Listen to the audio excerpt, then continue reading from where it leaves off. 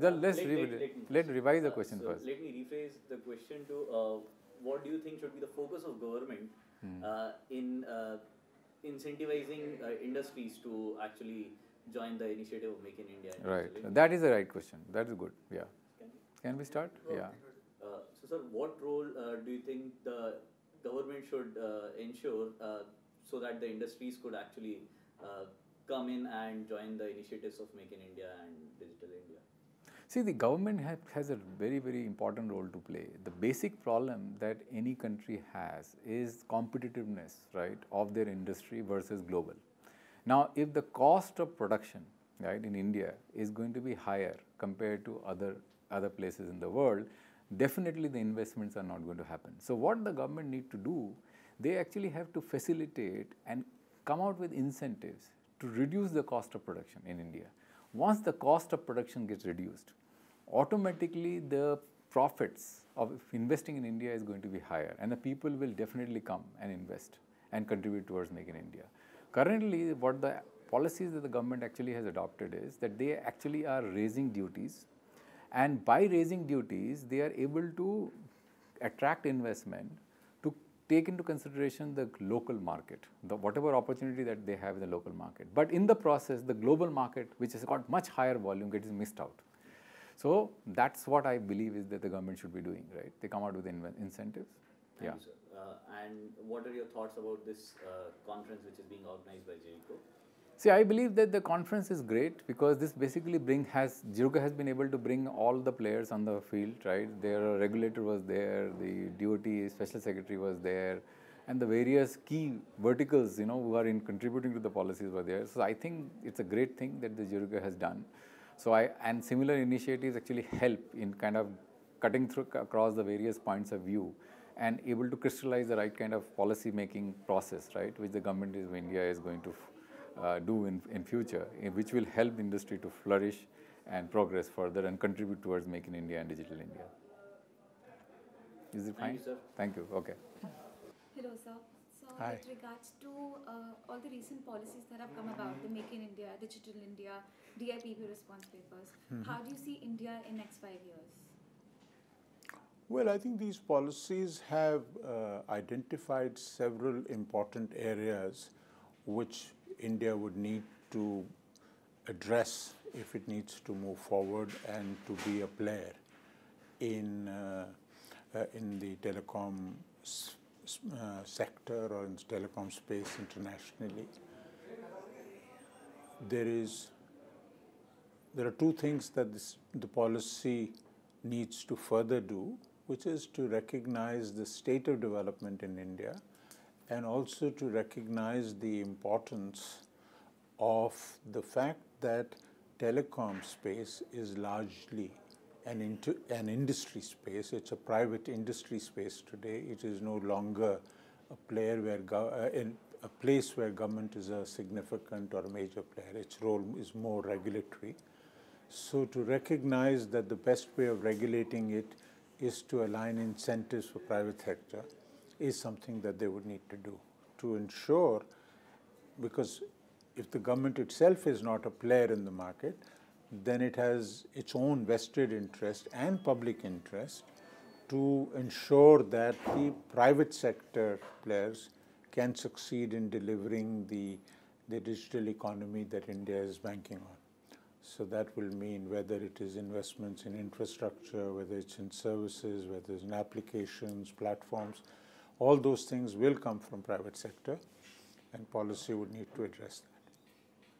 So with regards to your views on today's conference in stirring these issues that you just brought up, may I have your views, please? Yeah, I think today's conference again was good in identifying many of these, the need to reconcile India's aspirations from a public policy perspective, as well as the recognition that telecom technologies are global in their manifestation. There is no such thing as Indian telecom technology. There's no such thing as Indian telecoms in that sense.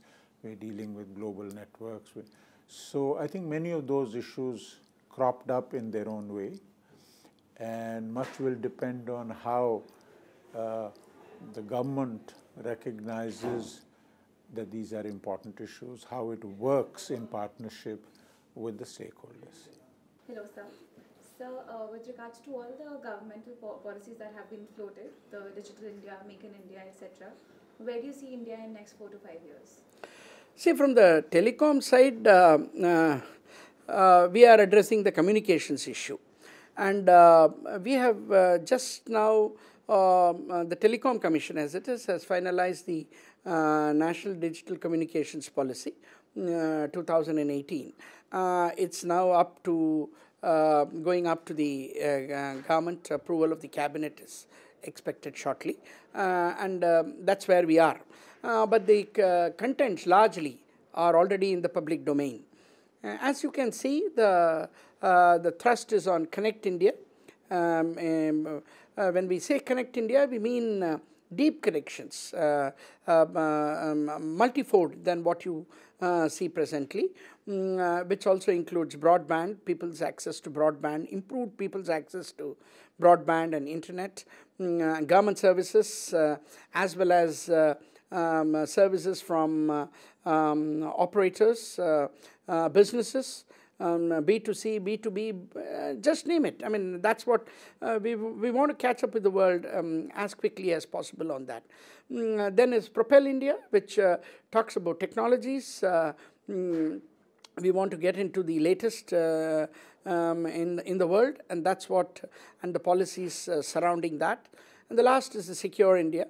And a key element of that Secure India is not just the technology aspect, but we are also addressing certain social aspects like disaster management, women's, getting the gender divide in access to to communications devices and communications per se, then disadvantaged sections getting better access to that, even if they don't have their own devices per se, as to how to provide all of them. So to make it more inclusive, make it more penetrative. That's what we are trying to do. And along with that, there's another work in the offing, as you must have heard, the 5G forum, wherein we are preparing India for the advent of 5G. And we expect that India will be in the 5G ecosystem almost on par with the world, unlike in previous eras where we are much delayed. In 4G, people say we are about 5 years delayed. In 3G, we're about 10 years. But this time we hope to be on time. And more important, and equally important, we also will have a stake in the 5G standards, howsoever minimal it might be. For the first time, India as a nation may be entering the 5G standards ecosystem. The preparation for that is important, because we do expect that if we are able to capture the entry at the early, a lot of manufacturing ecosystem, which is vital for 5G, may come to India. And India and the Make in India program, Make in India for the world, may become reality by ensuring that our policies are proactive and upfront. That's the way we look at it. So with regards to today's conference, do you think it is adequate to put such vision into effect? Certainly. I mean, this conference is pretty timely and address topical issues, as I must say. Policy issues are important, because if you can't expect good implementations with bad policies. And discussion on that, public discussion on that is important, and can't be more timely than it has got today. Certainly, as an institution, multidisciplinary institution, which focuses on economics, politics, governance, and law. I think policy issues cover all of them, and the faculty will have a lot of food for thought and research work going over the next 2 to 3 years.